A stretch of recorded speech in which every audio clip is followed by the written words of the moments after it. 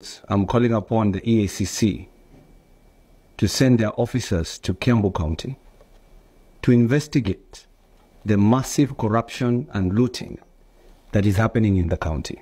The county government, in its looting mission, headed by the governor, in its stealing mission, it has tasked 15 officers whom I have their names. These 15 officers are collecting Kenya shillings each, 300,000, 3 times a week from the finance department and from the roads and transport department. They're given this money in cash and they deposit some to their pocket, 30%, they eat that. Then 70%, they give the governor and his chief officers. And this is the money that is being used to pay young men and women who are jobless, to cause chaos whenever the president is around, whenever we are having meetings. And if you multiply how many weeks Governor Matangi has been there as a governor, multiply by 300,000 per person, 3 times a week, we are talking about hundreds of millions that is going to his pocket. Today, the governor has reverted to traditional ways of doing things. One, as I say, he's doing the manual payroll. That's where they steal the money. And you know manual payrolls are prone to abuse. That is a loophole for stealing. And that is what exactly is happening. In the year 2022, 2023, and up to today, the county has paid through manual payroll over 392 million Kenya shillings. That is the amount that has been paid. To who? That is the question. The governor, through unlawful and illegal means, has employed over 200 people against the law. They are calling them the liaison officers, who have now been tasked to collect revenue. They are collecting this revenue manually. And when they collect this revenue manually, not every amount is being taken to the account. I'm calling upon the EACC to not wait any longer. Because if you wait any longer, then I believe Kiambu County is going to lose billions of shillings. I also call upon the governor of Kiambu, Kimani Matangi, to stop lying to the people.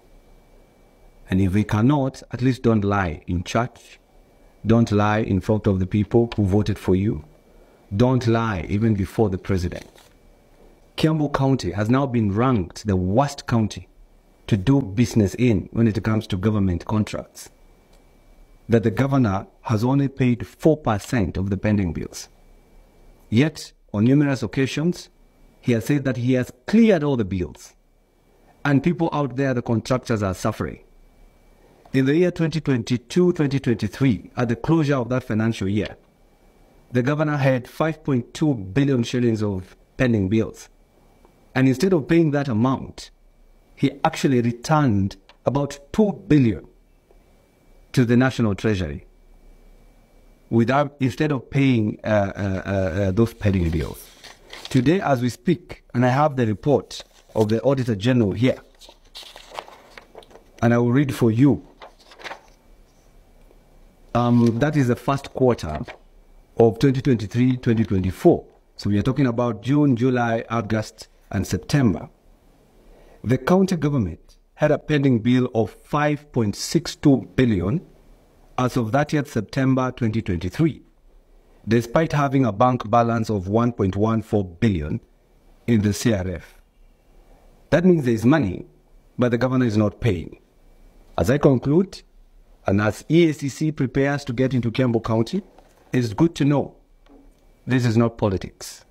This is the work I was mandated to do by the people of Kiambu when I was voted for as the senator, and going in line with Article 96 of the Constitution that gives the senator the power to protect the interests of a county and to oversight the governor. Because we cannot wait. We cannot wait any longer to see the governor looting our money, and in return, he's giving us handouts, giving our people handouts in the names of chicks and fish so that our people can keep quiet.